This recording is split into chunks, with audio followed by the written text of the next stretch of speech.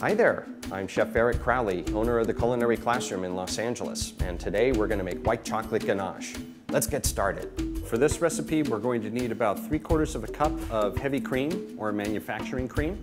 We're also going to need a really good quality of white chocolate. This is 7 ounces. Ghirardelli, Kaibo, Guittard, all of those chocolates work really well for this dish. For our white chocolate ganache, we're going to start off with our 3/4 of a cup of heavy cream or manufacturing cream. The first step that we need to do with this cream is we need to scald it. So we're going to be putting the cream into a pot and we're going to start to heat it up on like a medium or to medium-low heat until it starts to scald. And what we're looking for as far as scalding is we're actually looking for bubbles to come around the rim of the pot. So I'm going to be heating this up, and while it's heating up, I'm going to chop up my chocolate.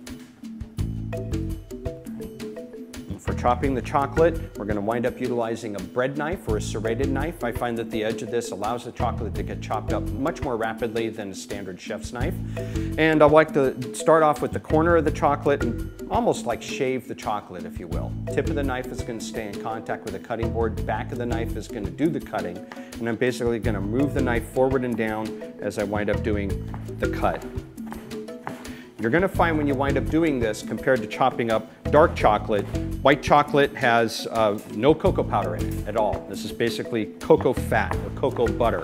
So it's going to wind up chopping up, and it's going to have a little bit softer of a consistency than dark chocolate or milk chocolate.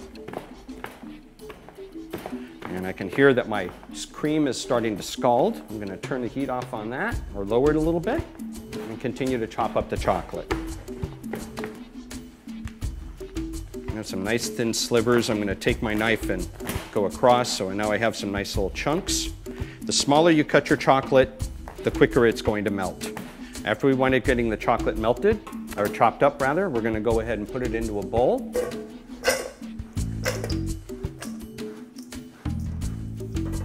And at this time, our cream has a skin forming on the top of it. You can actually see that there were bubbles all around the rim of the pot. This is what we call scalded. I'm going to take the chocolate and put it into the center of the bowl. Found one piece there, it's a little bit big. I'm going to break it down a little bit. I'm going to pour the scalded cream right over the chocolate. I'm going to take my spatula and scrape out as much of this cream as I can.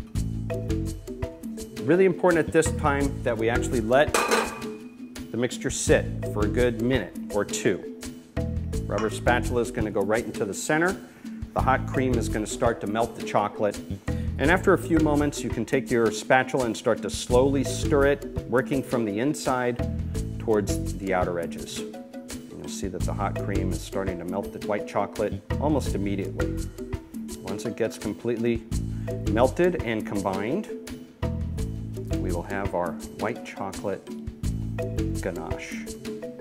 This particular mixture could also be used to fill cakes. Could even be used as a frosting. While it's still really warm, of course, it'll be very, very soupy and pourable, and as it cools off, and it will firm up.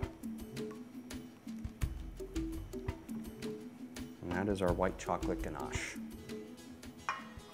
After we have our chocolate completely melted with the hot cream, we'll wind up taking this mixture and we'll chill it down slightly so it firms up, and this white chocolate ganache can be used for frosting cakes. It can be used for filling pastries. It can be used for filling cakes as well.